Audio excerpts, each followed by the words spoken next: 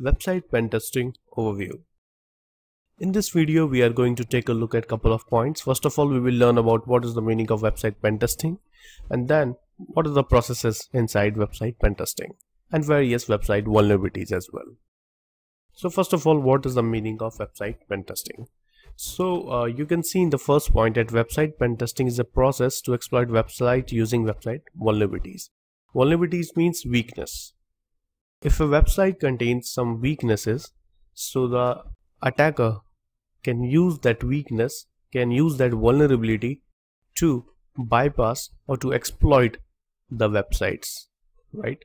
So if there is any security in website, but there are still vulnerabilities are available, so they can bypass the security level and they can easily exploit and penetrate the websites. That process, that complete process is called website pen testing.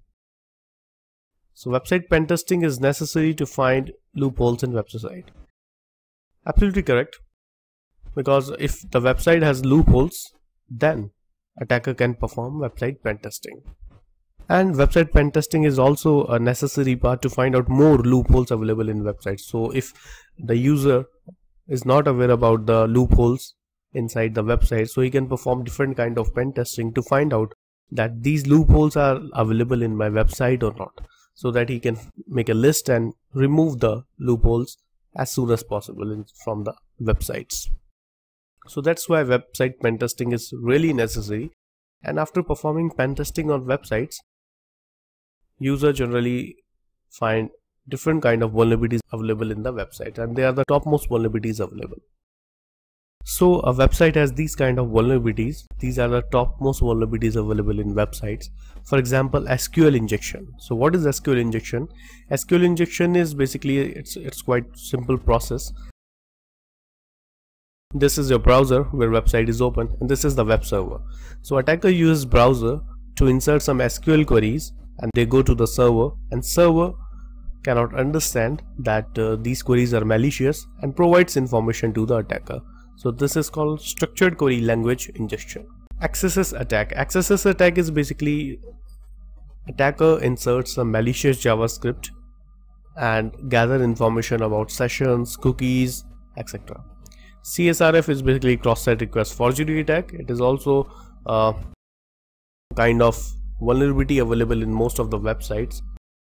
And buffer overflow attack is also available in many websites. We will talk about this later in the sections where I will show you that how to perform SQL injection, XSS, CSRF and buffer overflow vulnerabilities available in the websites. So we will explain you, and we will also perform practical in the next section. So these are some major vulnerabilities available, and so these websites can be exploited if these kind of vulnerabilities are still available in the website.